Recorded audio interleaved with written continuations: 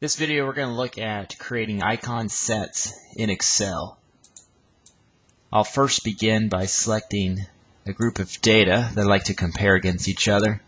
On the Home tab of the Conditional Formatting command, I have the icon sets command. So what's happening here as I hover over these options here, I'll be breaking the data down into either groups of 3, 4, if I choose an icon set with 4, even 5 fifths with icon sets of 5. What I want to do is break it down in groups of 3. So I'll just start off with a three circle shapes here. Now, among our first look here, we see that the higher numbers are green. We have Boulder, Denver, and Santa Fe here green. But let's say I wanted to control the settings so that green is going to be 200 or higher, and a yellow circle will put me in the range between, let's say, 50 and 199, and then red is going to be less than 50. So basically 49 or lower there. Okay, so I can change the settings with conditional formatting. I'll select the cells, go to conditional formatting's manage rules. From here, I have the ability to change the settings by clicking on edit rule. Will take me into the settings here. So my current look here is we've got 67%, 33% are our markings here.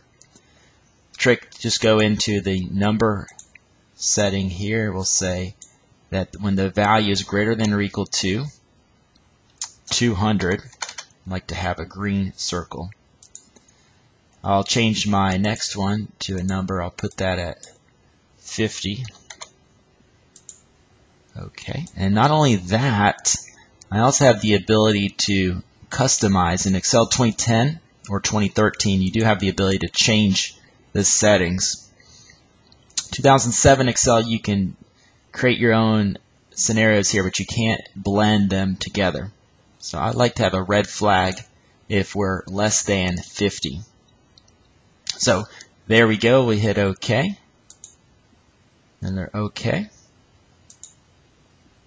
And we get a different scenario here looking at that. Now, let's test it out here. So let's make Colorado Springs drop to 49. So red flag. Let's make Colorado Springs jump to 205. Should turn green. So that's pretty cool, right?